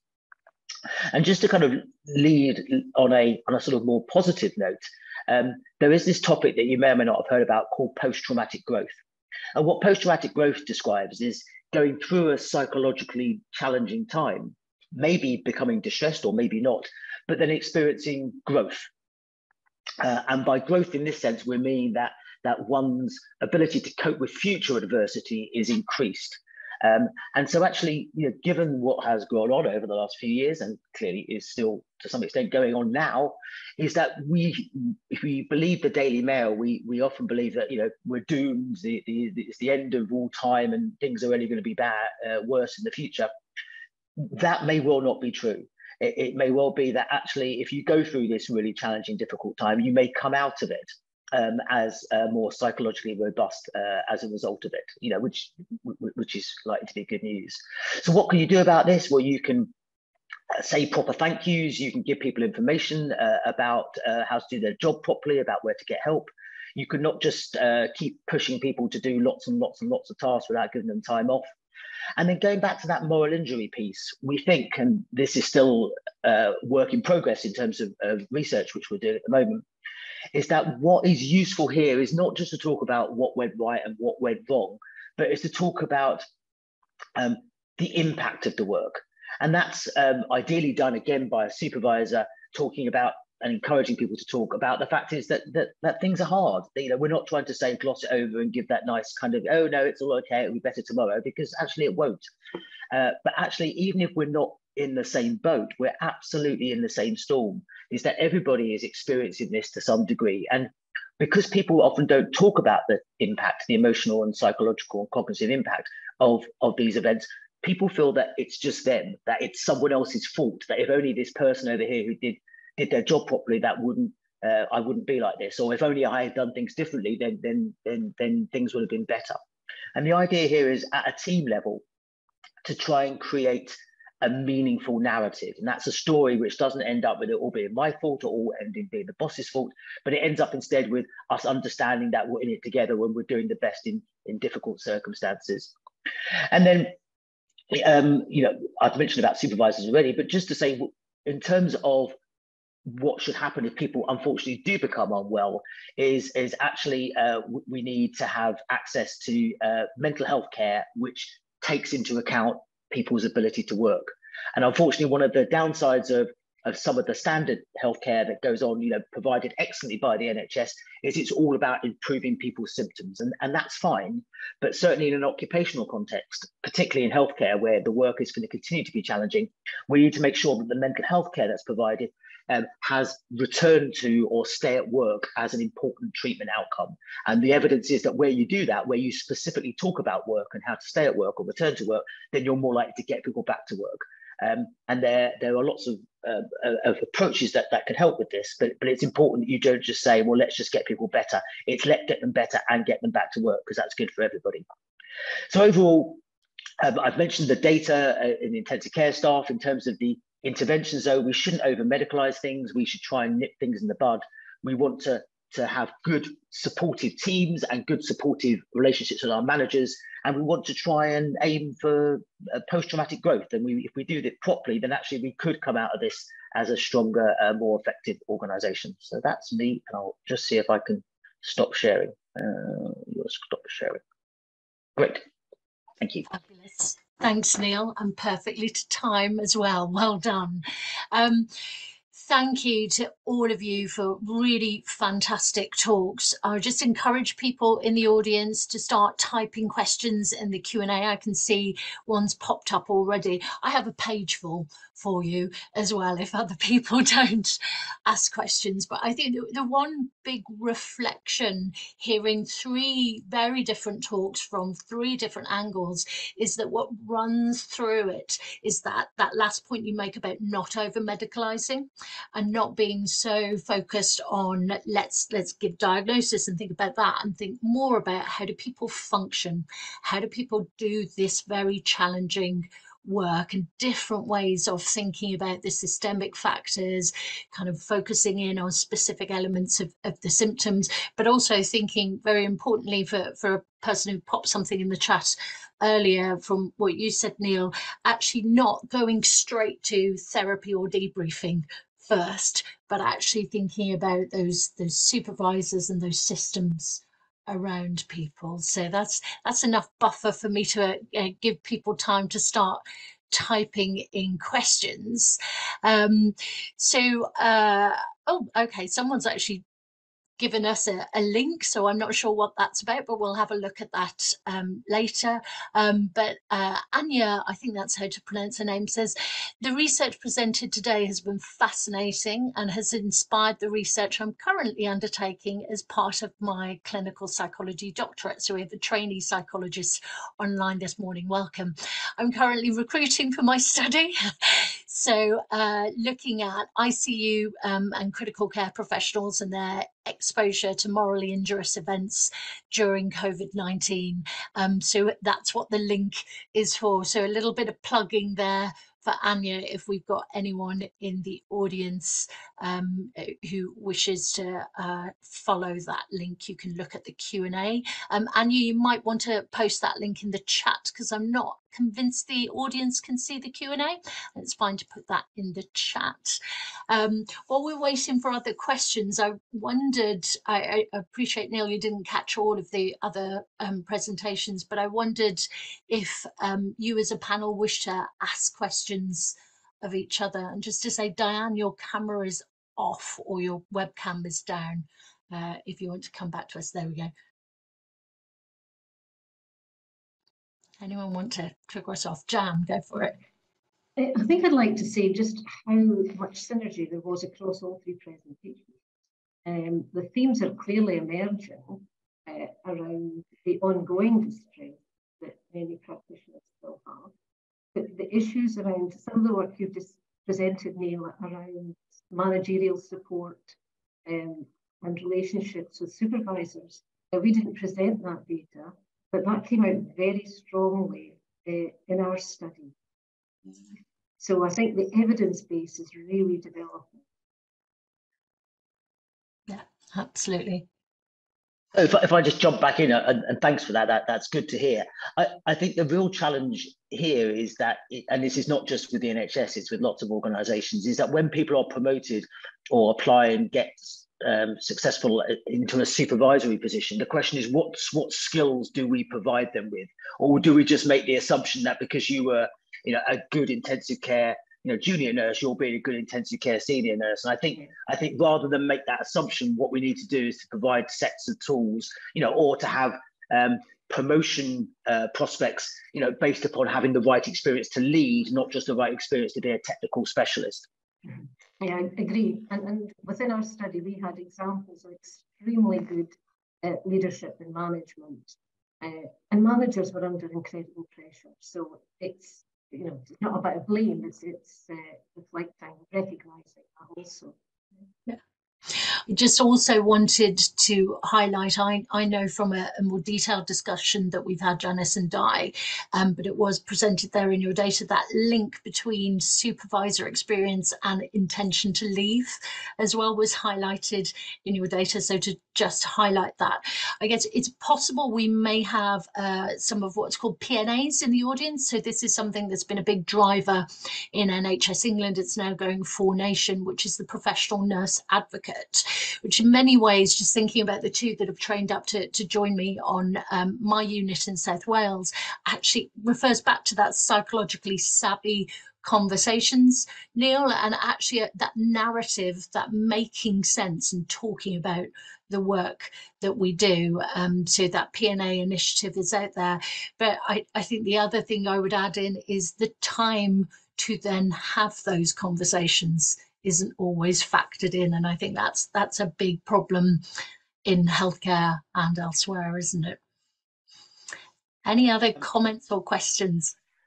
I'd completely agree. And one of the other fabulous things about PNAs is, of course, when it comes to people thinking, do I be honest with my boss or not? I might have a great boss, but they're still going to be, looking at my reports. Is the PNA is outside of that kind of lines of management, and that can make them a very attractive person to speak to. And what we see, again, inside and outside of healthcare, is you have some occupational health departments who are seen as being fabulous and well trusted, and I'll speak to them. And you have other occupational health departments who are seen as the enemy, that you don't want to get referred to occupational health, because if you do, that's the term used by the US Marines is very good, that they call mental health professionals wizards. And they call them wizards because when someone goes to see them, they disappear. No one ever sees them again. They go away. And what you want the PNAs, and you want all the resources to be seen as supportive, not as the kiss of death to your career or your promotion prospects. And that's about managing what they do and what their role is quite carefully. And I find time and time again, I don't know whether Emily and Janice find similarly, is that there is often a desire by senior management to know, who's got a problem, where are the problems, and they want to know these things. But there is a cost to knowing those things as well. And being professionals, we need to sit in that middle ground of, of judging when to divulge a risk and when actually it's our job to hold it. Absolutely. Lally, you unmuted. Did you want to come in there? Yes, no, I mean, I was kind of interested also in a sort of another thread, moving away a bit from the kind of supervisor relationship, more thinking about the kind of functioning aspect that we all touched on and how critical that is. And what I actually really have liked about the set of talk is that we're talking about the staff, and obviously in the NHS the focus is often on patient outcomes, and thinking about, we're particularly interested in how in our case the particular symptom of intrusive memories can impact people's functioning, and then how that might then affect how people can do their jobs. We talking to our participants, we often hear that people actually avoid going into work because of the sorts of symptoms they're experiencing or experiences they had, or that they find particular procedures really difficult. So we know that functioning is affected. And I was really interested, Neil, you were saying that this is something you're hoping to look at more, how the kind of link between the functioning and actually patient outcomes, and whether you've got sort of plans for that, because that's something from an NHS perspective that's really valuable.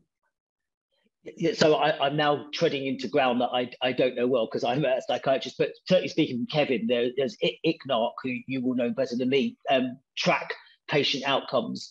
And so actually, if we are able to link our mental health data, which we have at team-based level, with the outcomes, poor outcomes or unfortunate outcomes, again at team-based level, what we think we will find, and what would be very useful to show, is that actually, where group mental health is worse, then actually the patient outcomes are worse, because that would then be a very strong argument for trying to support. And actually, it's not just about mental health training, it's also about the right staffing levels. It's about the access to right sort of support in terms of car parking and food and all those things. We shouldn't overly jump onto mental health interventions, but actually, if we can show that link between the two things, that I think would make a strong argument to trust boards.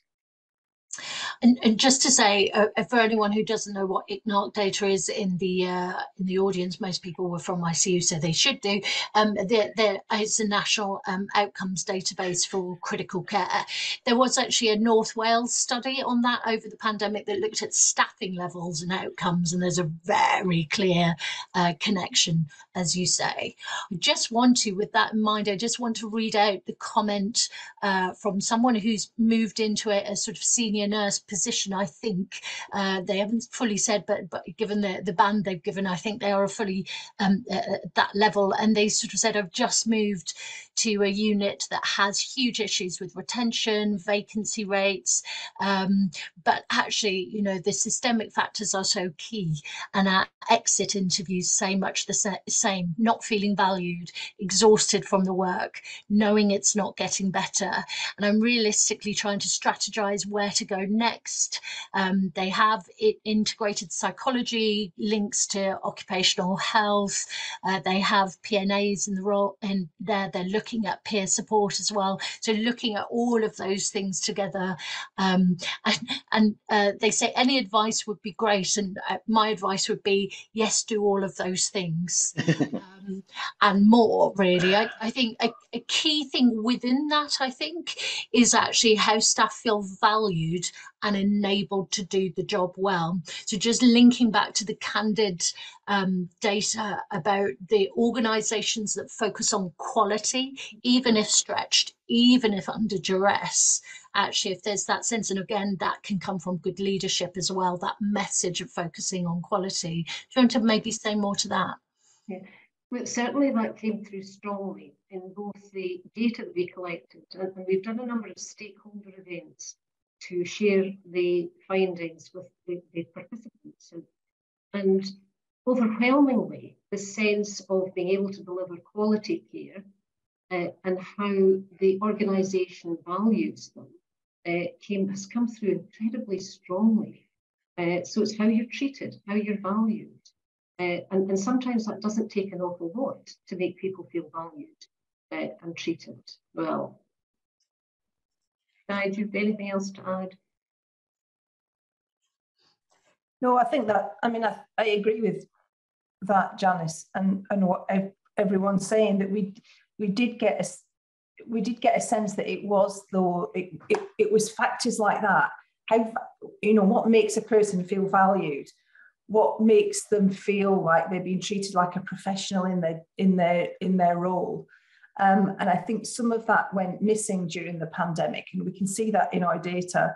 So things like learning opportunities, I think we were quite surprised that was a really big predictor of outcomes. But again, it's an indicator that the organisation values that person in their professional roles. And of course, Neil, our study was, we were looking at nurses only. So I think, but I'd make a little comment just listening to the discussion. And I agree absolutely with what everyone's saying around, it's important to show that there's a relationship with patient outcomes. But just listening to that, and from someone that's actually quite new, I've never worked on an intensive care project before, never worked looking at nurses as a staff group.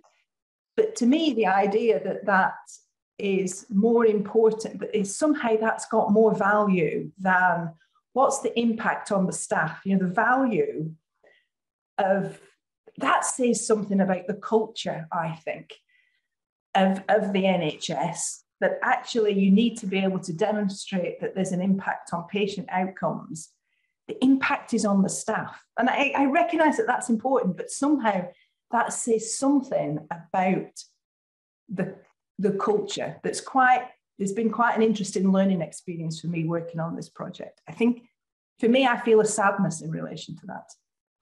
Yeah. Can I just jump in there? So the interesting thing there is, whilst I completely agree with you that we should be making more of a focus on staff well-being and the like, the fact is every other organisation I've worked with lots has exactly the same difficulties. And sometimes it's easy to see the NHS as being this terribly badly led, bad morale. And I'm not saying that's not true to some degree, but I can tell you, if I go to work with big organisations who are the media or emergency services, we see the same thing. Managers and people in senior positions are interested in well-being to some degree, but they get judged on what's the output, whether I make widgets, whether I, arrest criminals or whatever it is. And so I think actually it's up to us as healthcare professionals to try and sell our interventions in a way that is appealing to the seniors. And this idea of return on investment, which I know sounds terrible, doesn't it? But actually it's a stark fact of life. And I always think about it and sorry to wish on too much, but in 4 levels. One of it is what you're talking about, which is the moral reason we should do the right thing and look after staff. But actually the things that persuade people far more commonly are the economic argument, in terms of producing the output, the reputational bit, because you don't want to appear in the Daily Mail. And also you want to have a good reputation because you want staff to come to you and not to the trust next door. And actually the strongest driver of all is the legal argument, because actually lawyers and courts, end up causing an awful lot of anxiety and costing an awful lot of money. And I always used to say when I was in the military, if I could save 1 helicopter pilot a year, then I covered my salary easily. I could sit back and do nothing for the whole time. So I do think that we have to make the arguments in a way that is attractive to the boards. Although I agree with you, morally, we should be more interested. Thanks, Neil. Emily, you unmuted. Come on in. I just wanted to say thank you to all my co-panelists. This has been so fantastic hearing the work and just thinking about it. Just picking up on the same thread here, and Dianne, the data that we presented today was very much the kind of mathsy, Bayesian, RCT results, but we're very respectful of the more lived experience, qualitative work our colleagues in Nottingham have done. And what I'm curious about is maybe the space going forwards, because perhaps this thing on patient outcomes is very important to reflect on, because one of the barriers of staff taking up care for themselves was that what we noticed working in intensive care, this incredible compassion and focus on the patient at the expense of themselves. So from a psychological point of view, I think it is worth really reflecting on, and Julie's the expert here as well, like how to strike that balance of I guess return on investment, but also how to look after people whose very raison d'etre, what we've been so impressed by is this care of the focus on patients rather than themselves. Yeah, I think it's a difficult one, and I guess I would say that's the kind of conversation I have on a day-to-day basis. And I think, unfortunately, you often take that approach of you have to be the right resource to your patient. And actually to come back to, that's the only way to get many healthcare staff to look after themselves, is to focus on, well, you need to be functioning to do this job well, actually. But in that case, this data that Neil will have could really help contribute to this debate by highlighting some of that and trying to incentivize both, not you talked about seniors, Neil, but also trying to think about how maybe going back to your study as well, the impact of functioning is, like, if you look after yourself, you can help improve functioning for yourself and others. And maybe that's part of a wider narrative for all of us to learn about in the years going forward. I agree. And actually, one of the things about functioning is, yes, we absolutely want to do the best for our patients, but also where we do less than the best for our patients, that also impacts upon our mental health. So actually functioning well is actually psychologically protective. That's that circle, absolutely. Yeah. I want to kind of make that link and link to a question that's in there about resilience training. And I guess what I was particularly interested in terms of going back to the moral distress injury research of yours, Neil, is how it relates to my day-to-day practice, which is the betrayal arm of it, and almost that sense of the organisation isn't looking after us, which really links in with the Gaines work as well around organisational attitudes. And there's a lovely nurse researcher, intensive care nurse researcher called Una St. Ledger, and she introduced me to the concept of moral outrage, and that is a way of describing this betrayal. And I guess I wonder, in that link, my personal view of resilience training is that there can be some really good ways in which we can highlight and enable people's own drivers and their own self-care and their own sort of pitfalls in the way that they may not do that, in terms of overworking, typical one for nursing staff, in terms of that self-criticalness, etc. But also we need to frame that in the context of the organisational attitude towards looking out for people. And I make that moral outrage link with that sense of that wider organisation doesn't care about us. And they've just sent us out without a care and without any kind of ongoing reward or value, you know, linked to current strikes. And there are new strikes today, aren't there? So resilience, discuss. So I think my quick take on it is, I think we talked about this already, Julie, to some degree, is that the danger with the word resilience is that if you see it as an individual trait, then there is this element of people feeling blamed or a failure because I am not resilient enough, or you should be more resilient. I think that actually in 99.9% of the NHS, we work in teams, we work in groups of people, and therefore it is much, much more helpful to think about resilient teams than it is to think about resilient individuals. And resilient teams have, yes, they might have a mindfulness training package, or they have a yoga program or whatever. There's no problem in that. But more importantly, we have good relationships. We talk about how difficult the work is. We provide the right support, and we've got each other's back. And the evidence is, again, going back to the military setting, is when we're looking at teams who are working there, it's the teams who support each other the best, who perform the best. And that performance is linked with mental health. So I think we need to stop thinking about resilience just at an individual level. In fact, the individual level is probably not that important at all when you think about it at a team level.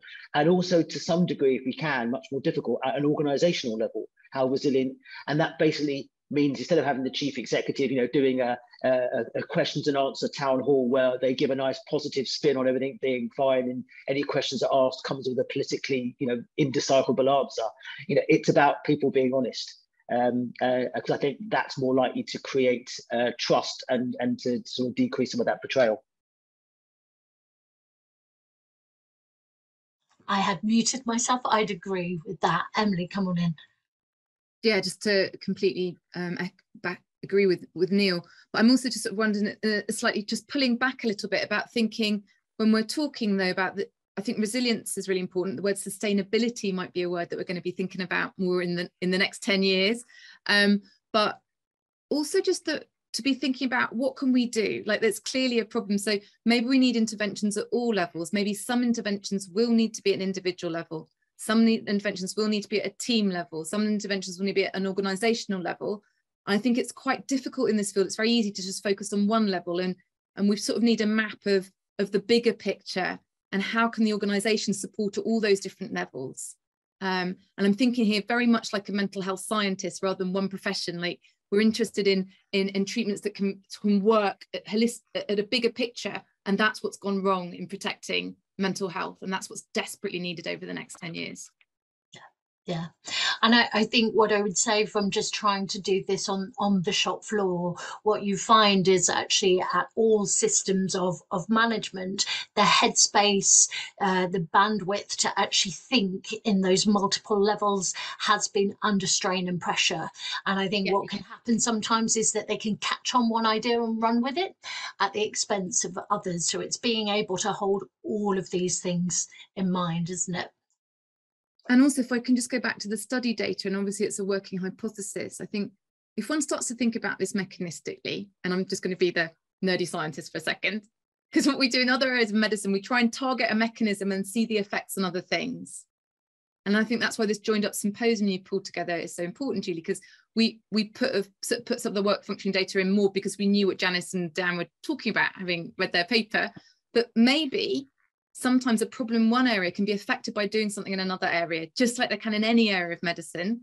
So we also need to be savvy about, when we've got these kind of concentric circles of levels of explanation about mental well-being, actually maybe doing an individual thing can help an organizational thing, or vice versa. And that's why we're sort of interested in, even when sometimes you take, this is just an example of millions of things that could be done, but in our case, we were really curious and wanted to go through the hypothesis of why helping people with their burden of intrusive memories of the worst shift, for example, might actually help their functioning a month later, because you would hypothesize perhaps that to be the case. So these little science details might be really interesting. Yes, and just to link there back to Gaines, just to answer one of the questions that came up, there's a particular reason why we haven't mentioned the detail of the intervention, and that's because it's ongoing and we don't want to unblind people. So just to say that. I'm aware of time, and I've saved one question till last, really. I will read it in full. It says, with the current context of reduced resources, ongoing strikes, and the impact this has more widely on the quality of care, do we have a sense of how this might continue to impact the well-being of staff and their intentions to leave the NHS? Many points raised across the studies suggest the prospects are quite bleak at the moment. Any thoughts or reflections would be great to hear on what the future might look like going forward. I'm going to go around kind of study by study. Janice and Dianne, any thoughts on that? I don't think the future is completely bleak. I think what we found, our data are quite stark and I think quite upsetting in many instances, that both the qualitative data and these snapshots of words that we've presented, I found quite emotional. But when we've gone round to the stakeholder groups or to health boards to present this, all we've seen are committed staff, committed to quality and committed to developing their profession. And I think if you've got that, it shouldn't take too much to harness it and take it forward, because the staff are still there and they're still committed to their professions. Yeah, I mean, I would agree with that. I think, I mean, it can get a bit doomy and gloomy, can't it? But I think the level of commitment from staff is amazing. But I think, you know, Neil said something earlier about staff can be promoted and then they're not given the tools that they need for that, what comes with that promoted role. And I think certainly thinking about the CANDID data, both the quants and the quali data, I think that's a really interesting and available opportunity actually for the NHS to support staff in a way that might not be that resource intensive and would have sustainability within it, I think. Thank you. Emily and Lally. Thanks for the question, Julia. Just 2 points. The first one is as a psychological scientist, one of the things I'm really interested in is this vision of the future. Because what we know from brain science is that the same bits of your brain that takes in traumatic images and worst events is the same bit of your brain that does images of the future. So if you've had a lot of bad things and that's taken that up, it's actually harder to be optimistic and go forwards. So I do think that creating a narrative about the future and freeing up that space by addressing the bad things will be really important systemically for creating a visual, optimistic future, as it were. The second thing I wanted to say is about the future is I think we have to approach mental well-being in a more joined up way between professions and more collaboratively. This is not a horse race. We need lots of different approaches. There is no one size fits all, and just really welcome the start of what I hope is many discussions with you. It's been fabulous working with the ICS. It's so important to learn from you and meeting all of you today, talking across different levels and trying to work together more rather than have these sort of rival professions, which I think's kept mental health back. And that shouldn't be the case, particularly for staff. And Lally? Yes, I just wanted to echo really a sort of more optimistic prospect for the future, and obviously, you know, this set of talks has been brought together on the back of COVID, really, and the impact of COVID on and the pandemic on staff well-being. But obviously, you know, we saw from Janice and Dianne's talk that job demands on NHS staff have always been incredibly high. They've always been faced with, you know, a lot of, you know, great deal of challenges and adversity in their job. And actually, I think what is fantastic is this really sort of a vision of a positive future where we're all coming together to tackle this problem, which was pre-existing. But now I think we've actually got a chance of making something of it. Thanks, Lally. And then Neil. So just a couple of things for me. I mean, one is a study we did some years ago after the London bombings is relevant. So we did a study about 10 days after the first London bombings, and we asked Londoners, we did a telephone survey about their intentions, and their intentions were, I'm going to move out of London, I'm not going to use the tube, I'm not going to use the bus.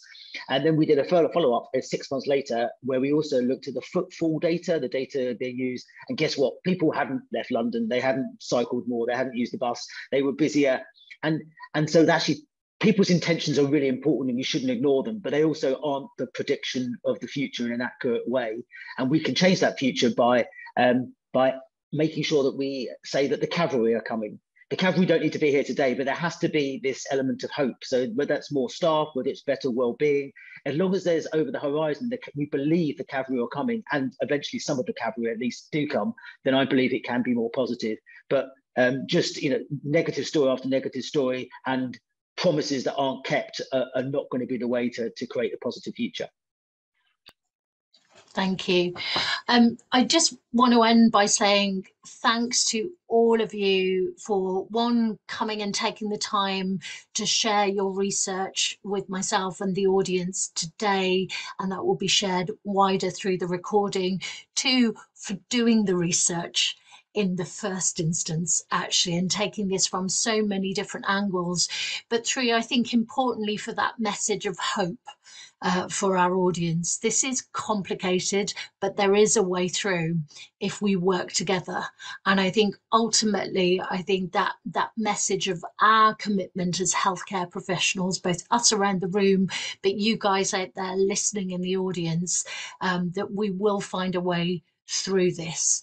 And I just want to leave you with that thought and thank you all for attending this morning. So I'll stop the recording and say farewell to our audience. Thanks, Julie. Thanks very much indeed. Bye-bye.